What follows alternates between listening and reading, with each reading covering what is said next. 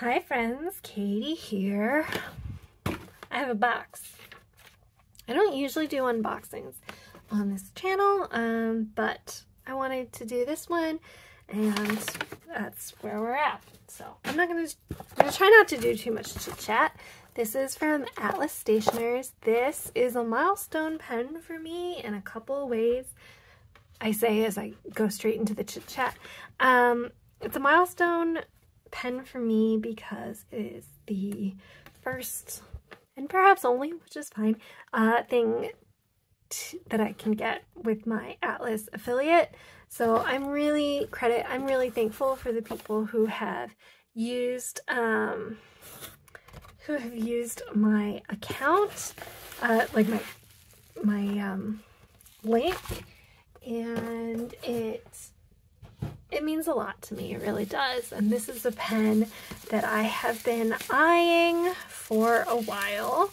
So it's already in the description. You know what it is. It is the Visconti Mirage Mythos. So they're like steel nibbed entry-level pen. I actually have been eyeing Viscontis for a long time, but I'm just like not comfortable with the price point. It's not for me. Oh, this is the new little envelope. I saw Drew Brown on the Goulet do this for the new color. So that's very tactile. I don't know how to repurpose that in the future, but I want to. It's a very nice, I like this color gray box too. But anyway, this is the Visconti that I've been wanting for a little while. So when they brought out these as a new kind of like entry level, I mean, I was intrigued because, for one thing, they're really pretty. They come in a bunch of different colors, like 5 different colors, and I really like 4 of them. But I've always been enamored with the bridge clip. I particularly love the enameled ones. This one is not. This one's like laser engraved. But I didn't really have a use for it, and I just I hadn't bought it. And then I started my planner pen investigation, and when it comes to a planner pen, what I was looking for is something where I could easily swap nibs, something that didn't have a screw cap, and this one is magnetic and like a nice firm magnet. I've heard some people complain about the magnet for the posting, although it seems strong enough to me. I'm not really a poster, but I like that it can post. So when I'm thinking about like a pen that I'm going to carry around with me, sorry, this is going to be an incredibly fidgetable pen. What I wanted was snap cap and a good clip and an exchangeable nib. And part of why I held off getting on the Visconti for a little bit, I wasn't really sure what the situation with the nib was. But oh, I don't know that you can see that. There's an interior cap in there too, which is nice. This I like a lot. And so I did some research, and I'm pretty confident of how I can swap the nibs. So we'll get into that, but let's first bring out its compatriot. So I bought that to go with this little bundle of joy.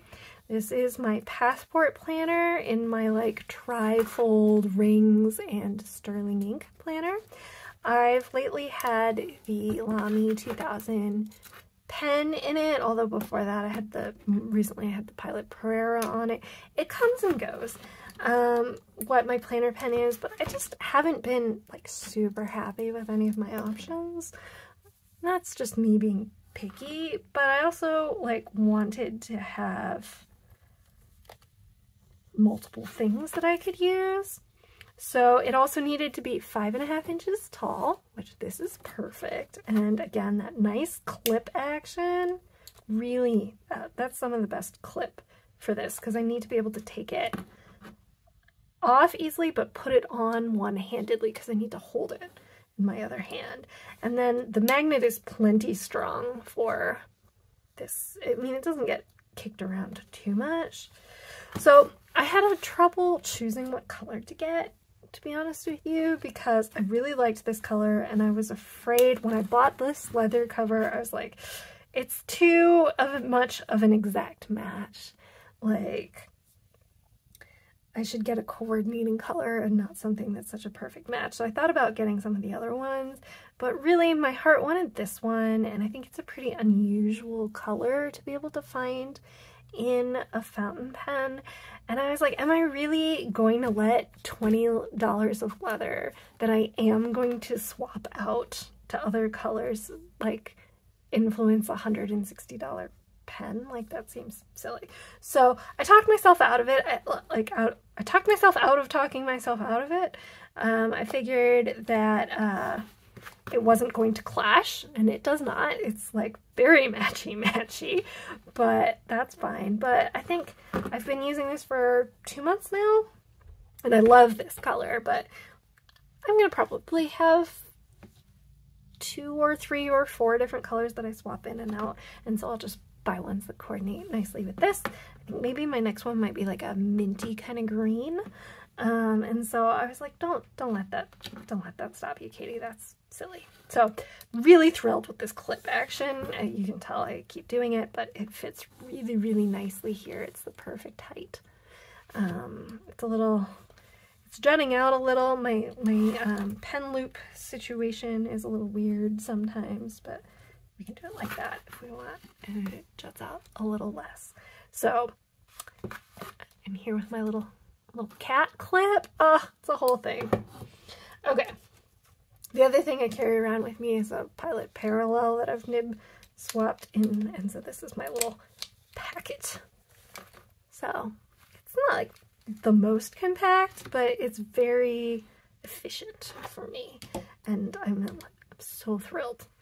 And I told myself if I really fell in love, I can buy them in other colors at some point if I want to. So I actually have been chatting so much that I have not been talking about what this actually feels like in the hand. It's surprisingly heavy, which I don't mind. I think it feels like weight isn't a description of luxury, really. Like, that's not a good way of talking about it, but it does feel kind of luxe in the hand. It's got a nice weight to it in both halves.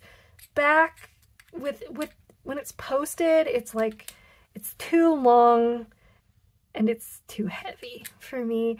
But if I were somewhere where I'm like taking out my planner and there's nowhere to put the cap, like, I can do it. It's not a big deal. And I wanted one that was postable so that if I really had nowhere to put the cap, I could put it on there, because some are like totally not postable at all. I'm sorry, I'm gonna click this so many times during the course of this video. I got it with the medium nib, and I angsted quite a lot about what nib to buy, but I think I'm going to want to get it custom ground, and I think the medium is what I want. And as we've talked about, there's going to be some nib swapping action, and so I already had a fine that would work. So we'll talk about the nib swapping in a moment, but maybe let's just give this a quick dip. I find the grip, I mean, obviously I haven't written with it yet, but I find it very comfortable in the hand. It's kind of reminds me of my Esterbrook, which is actually the thing I'm going to take the nib out of. Maybe it's a little thinner than the Esterbrook, but it's got that same kind of straight column kind of feeling, with then just a little something at the end to prevent you from sliding off. And I find the Esterbrook to be quite a comfortable pen for me. And I tend to be like a a nib hugger, and so my fingers tend to get closer and closer to the nib, and I actually really like this engraved feeling here. In terms of this thing here, I'm sure that some people it would bother, but I have small fingers. My fingers aren't touching it at all. It's not sharp by any means, but it might feel like a little bit of a weird step up. I don't know. You'll have to find someone who holds it further back to see how they feel about it. It feels weird to me, but also it feels weird because that's not where I hold my pen.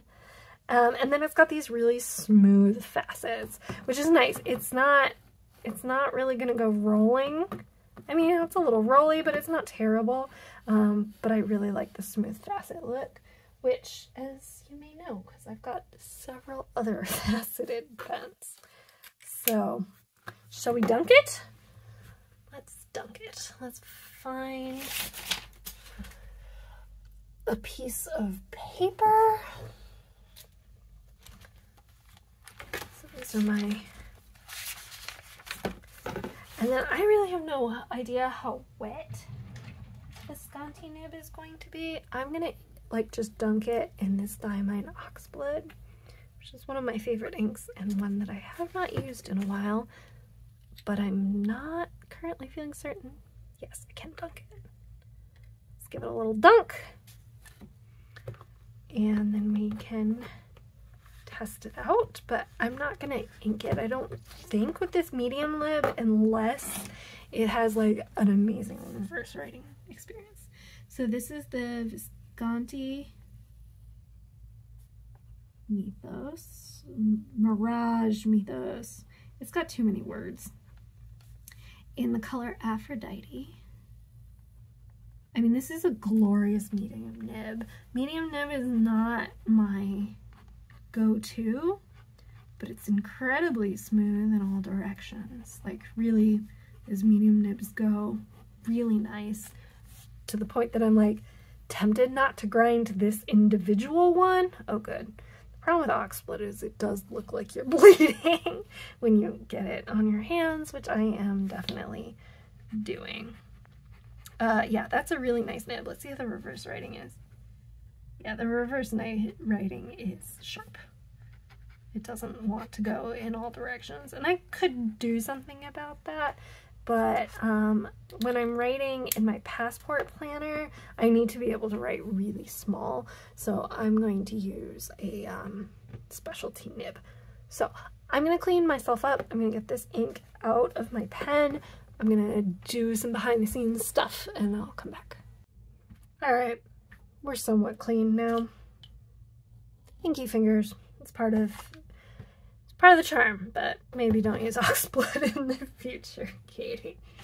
Okay, now we're getting to the nib swappy part. Again, this is my general disclaimer that don't do anything that feels bad, that doesn't, that you're not comfortable with, don't do anything you don't feel comfortable with. If it feels wrong, like, stop. Here's what I'm going to do, and we'll see if it feels wrong, but I don't think it's going to based on my research. So this pops right out, just a metal section, and to the astute observer, it's exactly the same as this Schmidt nib came with my Bennu. So let's just get that right in there. Now, I don't love this nib, to be honest with you. I will be mixing metals here. Your comfort level with that may vary, but I'm not going to let it stop me. I don't love this nib. I was disappointed when my Bennu came with it. It came with this Earl Grey, which I've been meaning to talk about but haven't, because I found it to be, well, it had baby's bottom and it's a little stingy, but because this is a planner pen and I'm writing in these like tiny columns, they're like 20 millimeters, yeah, and like 3/4 of an inch, tiny tiny columns. I need to write small, and so I think actually the stinginess might be to my benefit. Okay, this is the Birmingham black gunpowder, because black tends to be my lighter pen color. I usually use Diatrament as document black, and I might, but here while I'm messing around, I don't feel like dealing with a pigment ink. So I just gave that a slight dunk. We'll see if that's enough. Yeah, so here we go. There's something in the nib. Let's find. So I might want to get some work done on this nib, but I actually have more. I have more weird options yet. So I didn't put enough ink in there.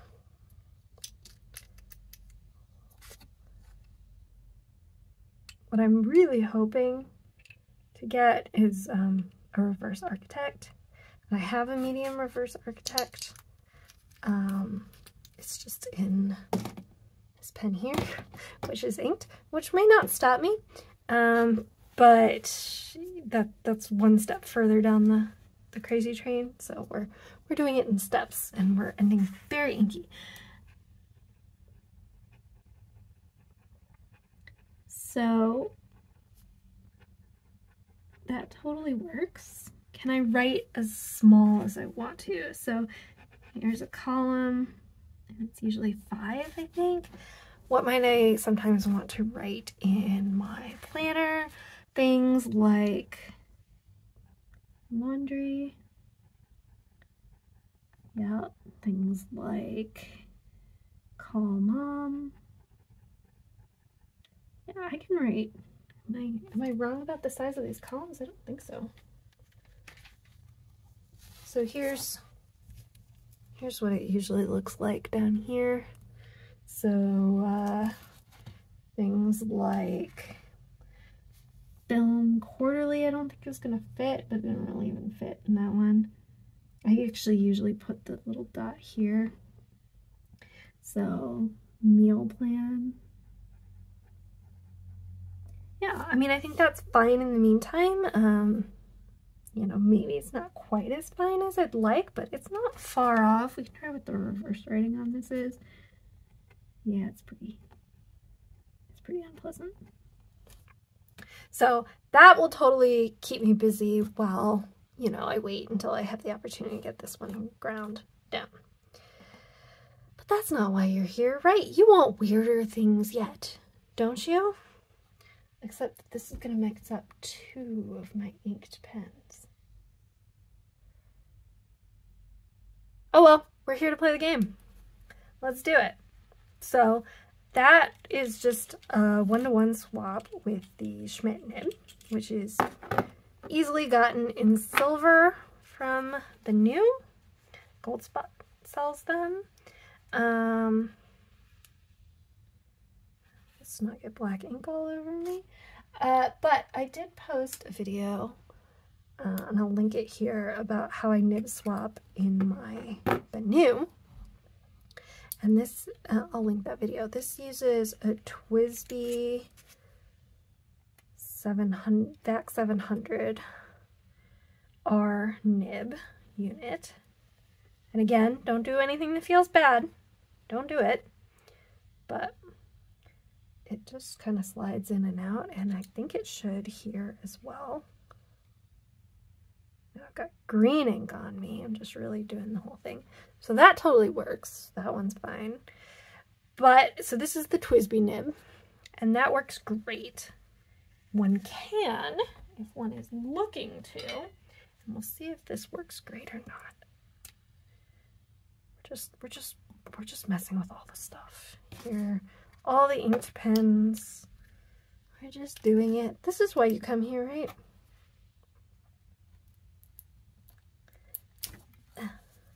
That's my... Oh man. It's such a mess off camera here. Like, totally totally crazy. So if I do this, I'm not going to be able to have, I have too many pens all trying to use the same parts at the moment. So I need to buy some more nibs, or nib portions. So the curvature on the Yovos isn't exactly the same as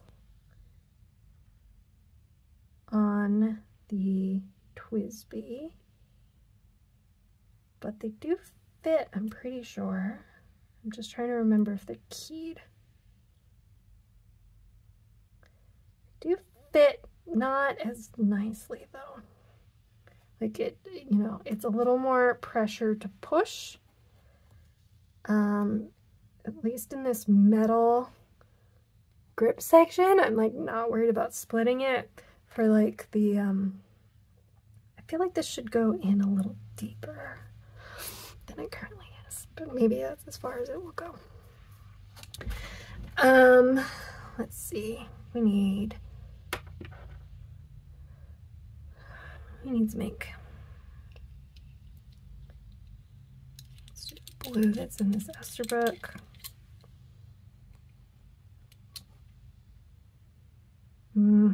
No, I think we're going to need the converter that's in that menu. So we'll connect that, give it a little prime, because we've messed with everything. See if that's good enough. Where is the base? There's just parts. Okay, I'm about to lose battery here, so let me give this a quick test, and then we will come back after I have played with things and charged my phone. Oops. All right, this is leaking, I think. But, or it did, I mean, I primed the feed, so maybe it won't keep leaking. But now this is my needle point with my reverse architect on here. So I'm losing battery. I'm going to mess around with this, make sure it's not leaking, come back in a little bit and tell you how it's going. Oh, well, we may have found our first problem, which is that it does not fit in here, which is fine. I knew that was a possibility. It is not the end of the world. I am totally cool with just sticking to the Schmidt nib.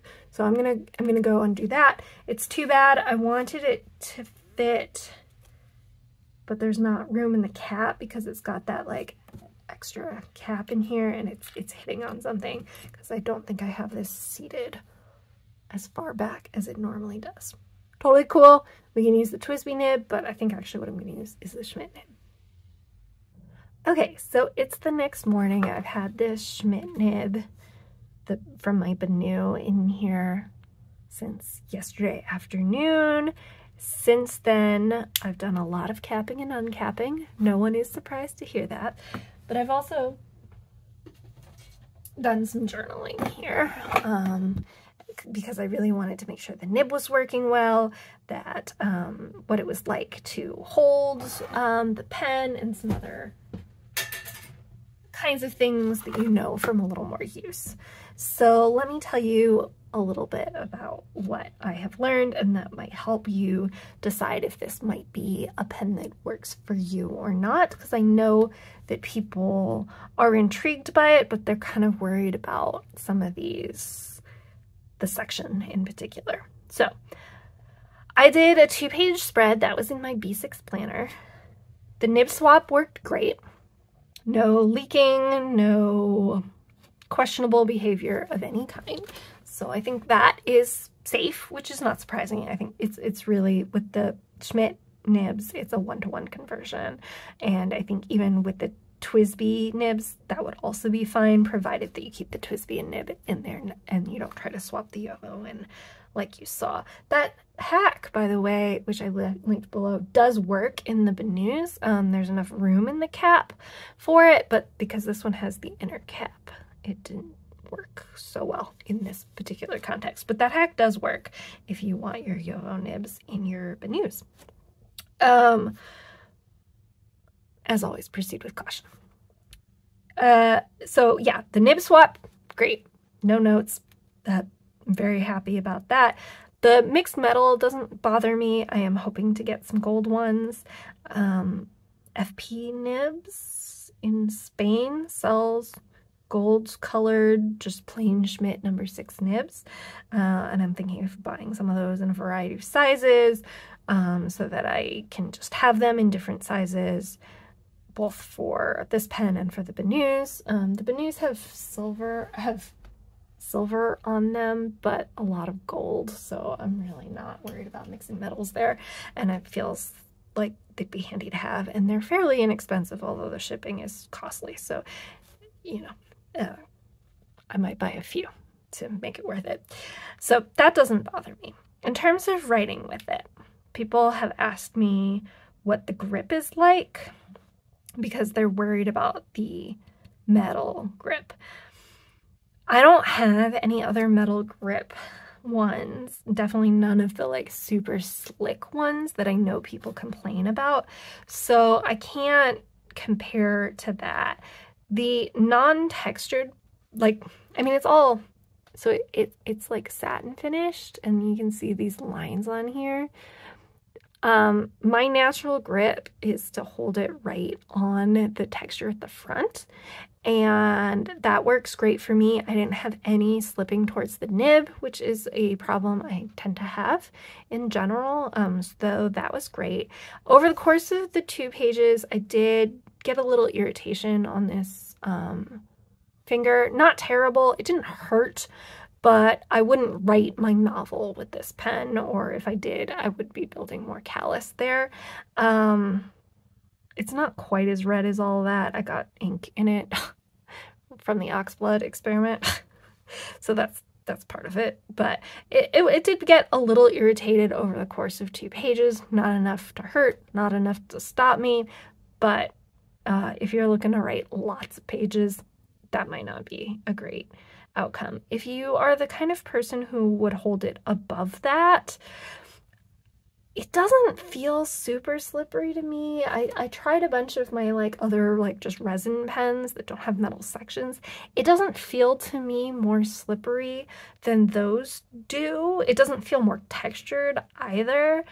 And so I really, it's hard for me to say. That's not a place that I hold my pen, and I did test it. It didn't feel slick to me. My fingers did slide forward, but that's because they want to be here, and I can't.